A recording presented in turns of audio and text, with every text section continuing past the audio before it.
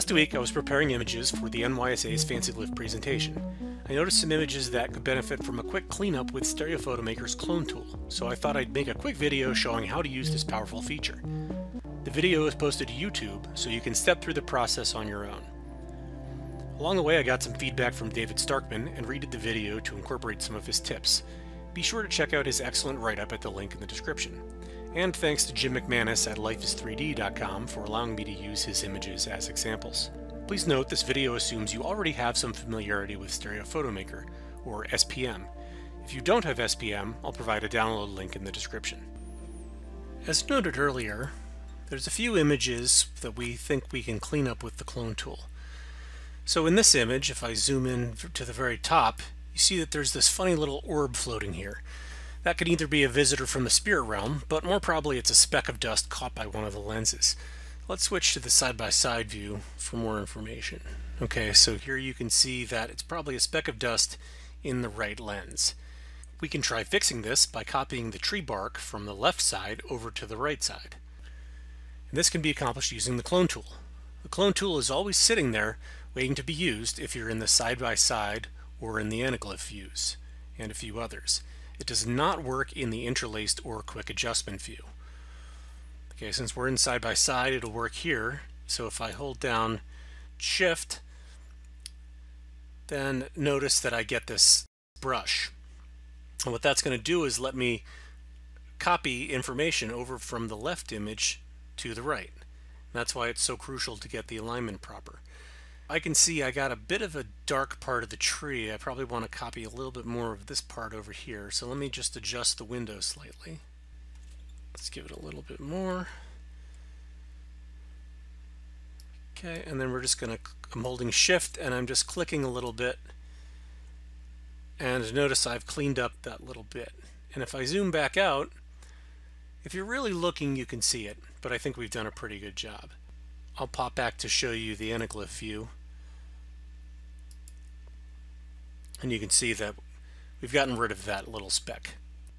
Just to show you a little bit more information about the clone tool, if I go up to Edit and I go down to Clone Brush Setting all the way at the bottom, or it's Control-N, if I click on that, that brings up the setting that I had. If I hold down Shift, I have this little dot, and I can change the shape, or I can change the size or the edge, much like in other image manipulation programs like GIMP or Photoshop. One thing we can't forget to do is adjust the window back to where we want it. So I could switch the easy adjustment view, but I'll just do it in anaglyph. And since I know I'm going to be presenting these side by side for 3D TVs, I'll probably break the window a tiny bit and I'll just align on the body of the guitar.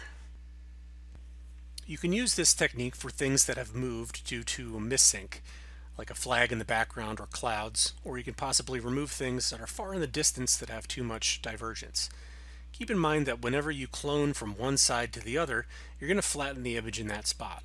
So it should be used sparingly in a place that the viewer won't normally be looking for depth, like in the tree in this picture. It's also worth noting that I like to use the clone tool if needed at the end of my image preparation process. This would be after the image has been aligned, color adjusted, cropped, etc. This way, if the clone tool doesn't give us pleasing results, we can just use the image as is or do advanced manipulation over in Photoshop or GIMP. And the two images that I demonstrate today have already gone through the preparation process and are otherwise ready for presentation. So let's look at our next image.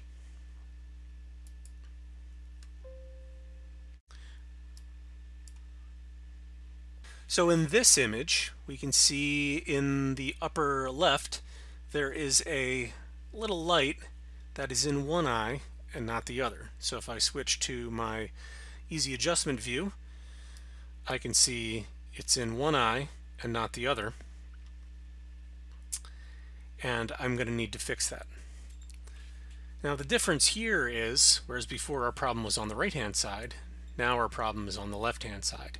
And we said that the way the clone tool works is it copies the pixels from the left to the right. So if we just use the clone tool as is, if we switch over to the side-by-side mode, if we hold down Shift and we're going to click on that, it's going to bring that light in to the right-hand side. That's probably not what we want. Even though it's okay to have a flat light at his elbow, it's probably better to make both sides black and not draw attention away from the guitarist.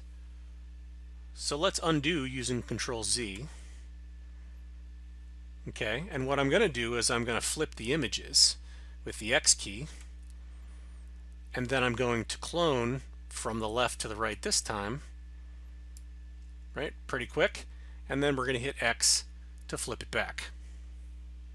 And now we've got a nice image. It's cleaned up nicely and in anaglyph. You'll find that you probably won't use the clone tool very often. Only sometimes it comes in handy, so you might need to do a little bit of trial and error each time you use it. Good luck, and stay tuned for more adventures in Stereo Photo Maker.